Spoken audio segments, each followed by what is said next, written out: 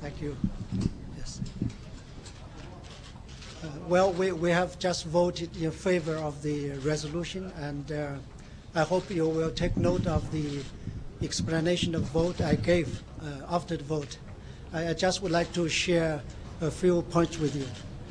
First, we are firmly opposed to the nuclear test. Second, we believe that the reaction from the Security Council has to be appropriate and balanced.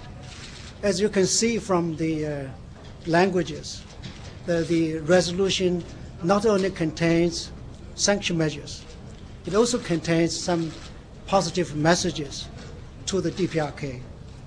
It also emphasizes the importance of addressing the DPRK nuclear issue peacefully through political and diplomatic means.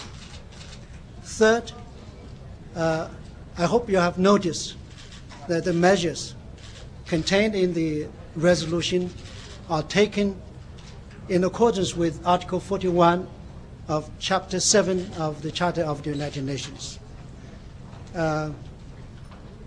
We believe that sanction measures, such as cargo inspection, are very complicated and sensitive. We believe that countries concerned need to act prudently in accordance with domestic and international laws and with reasonable grounds and sufficient evidence. Under no circumstances should there be the use of force or the threat of the use of force. Finally, we believe that it is now very important for all parties concerned to keep calm and restrained and not to take any action that might aggravate the situation.